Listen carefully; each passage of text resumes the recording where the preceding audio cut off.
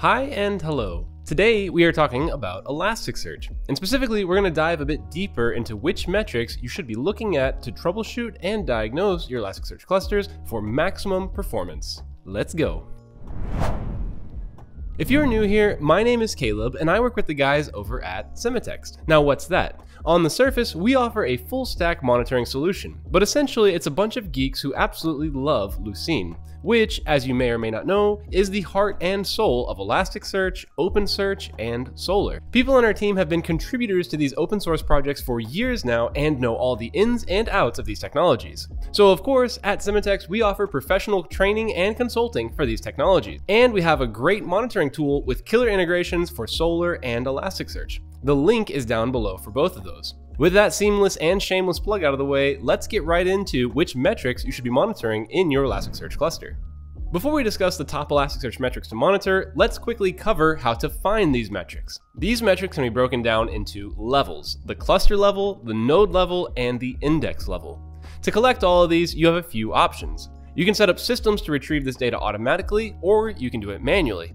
Now, manually fetching data might not sound like much fun, but it's actually quite useful in certain situations, like getting a quick snapshot of what's happening in your cluster right now. Elasticsearch exposes a wealth of metrics that you can use to peek into your cluster. To access these stats and metrics, we need to talk with the Elasticsearch API, which can be accessed using tools such as Kibana's DevTools, curl, and pretty much anything else that sends out an HTTP request. To retrieve the cluster health metric, you would send a GET request to the cluster health endpoint at the Elasticsearch REST API. The response will contain a JSON object with information regarding to the health of your cluster, including the number of nodes, the status of those indices, and the overall status of the cluster. To get all cluster metrics, you can send a GET request to cluster@stats. And to receive metrics from a specific node, use get nodes, nodes ID, and stats. For indices, you can use the indices name/stats, or just use states for all indices. Do note that these endpoints are just a few of the many endpoints that you can use to receive cluster and node level metrics. Here are a few more worth mentioning. Cat indices to see which indices are not assigned to a node, or if something is wrong. Cluster stats and node stats lets you see the stats of your cluster and nodes respectively. With cluster stats, you get an aggregation for the whole cluster, and with node stats, you see which nodes are overloaded and with what kind of job they are preoccupied with. There are many more APIs for specific stats and metrics, but these are the most important ones that give you a high-level view of your entire cluster. For a more exhaustive list, check out our cheat sheet that we have down in the description below for free. Monitoring Elasticsearch. All of these metrics are very informative and valuable, so it just makes sense to save and plot them out in graphs and to even set up alerting for when something goes wrong. Without a monitoring tool to automate this process, it's very difficult to see which indices or nodes are particularly busy. For example, you need to see the difference in indexing time between two moments to see how much indexing is happening over a given amount of time. And that amount might vary from one node to another, from one index to another, or even in the same node in the same index, but 1 hour after another. This is why having a monitoring tool is absolutely invaluable. Now, there are many tools out there on the market, but obviously I recommend using Sematext. Sematext Cloud is a cloud-based monitoring tool that provides comprehensive Elasticsearch monitoring capabilities. So that's the tool that I will be using in this video. There's a link down below to a freemium version if you want to try it out for yourself. To get started, you'll need to install the Sematext agent on your Elasticsearch cluster. This can be done with a simple copy, paste, and run, and the agent will automatically start monitoring your Elasticsearch metrics and logs too, if you so choose. Be sure to check that out as well.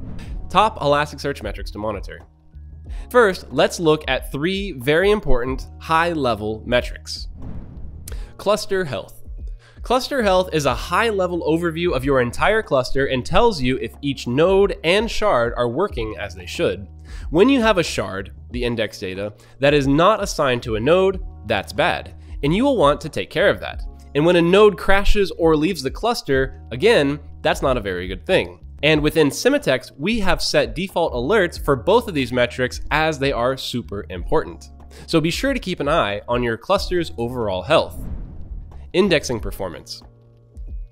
The indexing performance metric provides information on the rate at which documents are being indexed.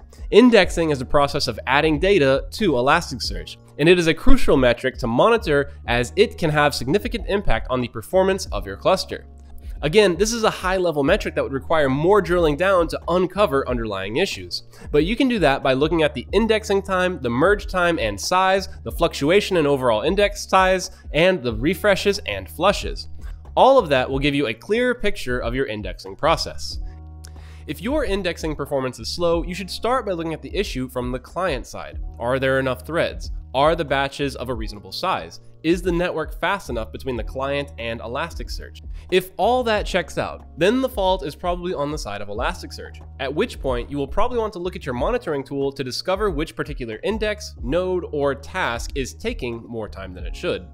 Possible steps forward would include to relax the refresh interval, turn translog to async, and tweak the merge policies. If that sounds complicated, check out this video from O'Reilly Velocity for more on that.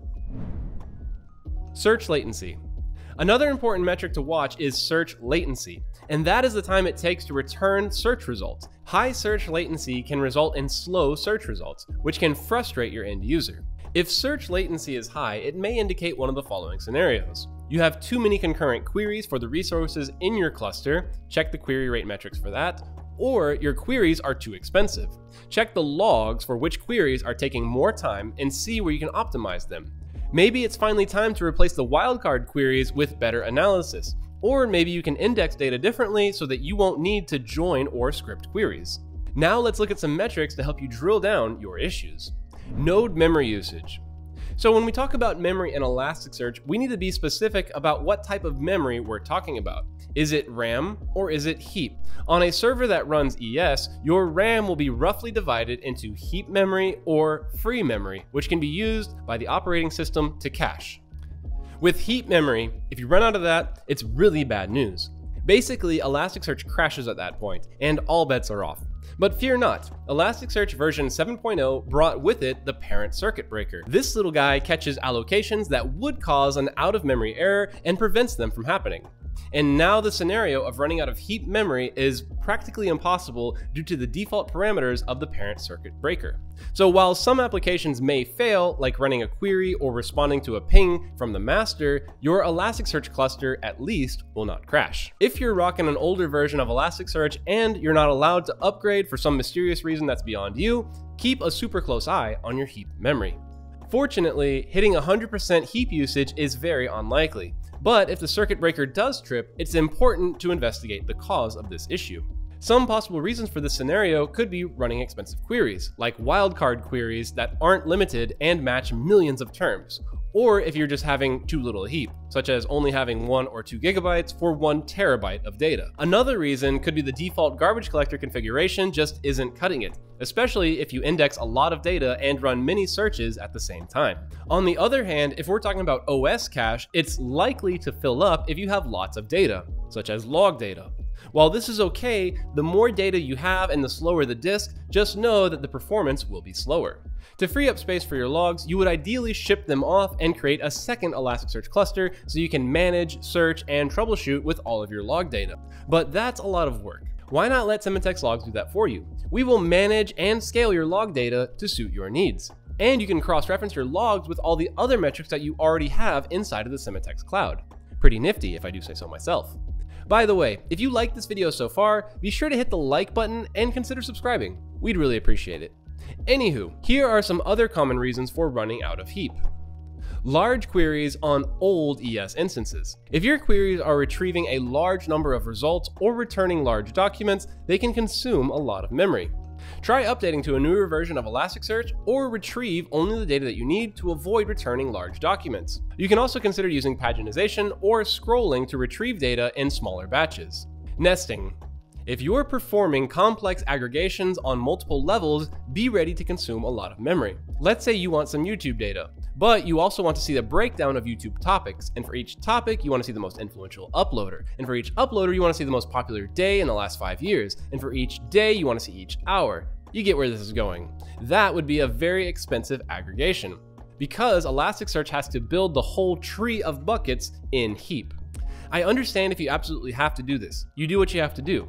But try to perform aggregations on fewer levels and consider pre-computing results to reduce memory usage.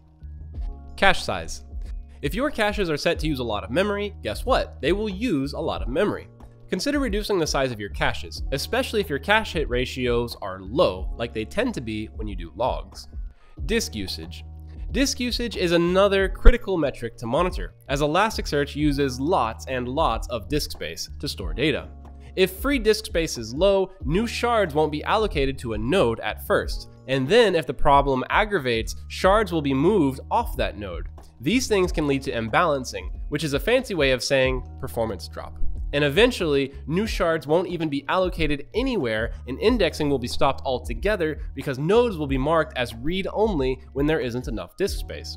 If the disk usage is high, it may indicate that you need to optimize your data retention policy, or you need to add more disk space to your cluster.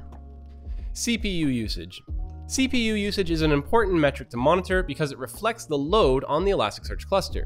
If the CPU usage is constantly high, it can indicate that your cluster is under-resourced, or that there are issues with your queries. Also, take a look at the proportions between the user, system, and I/O weight. For example, if you see that the CPU usage is at 20% but the I/O weight is at 10%, it may indicate that the I/O is the bottleneck and that queries are stuck waiting on the I/O. Network latency. Network latency is the time it takes for data to travel between the different nodes in your Elasticsearch cluster. Monitoring network latency is important because a slow network connection can impact the performance of your entire Elasticsearch cluster. If some nodes are randomly dropping out of the cluster without timeout exceptions that you would see inside of your log data, this might point to poor network performance. One mistake that is a super big no-no is putting nodes from the same cluster in different AWS regions. Different AWS instances, sure, that's not a problem, but don't put them in different regions. Make sure to check your settings and thank me later. Segment merges. Segment merges are a process by which Elasticsearch combines smaller segments of an index into larger ones. We talked a bit about merges when we addressed indexing, but here's a tip.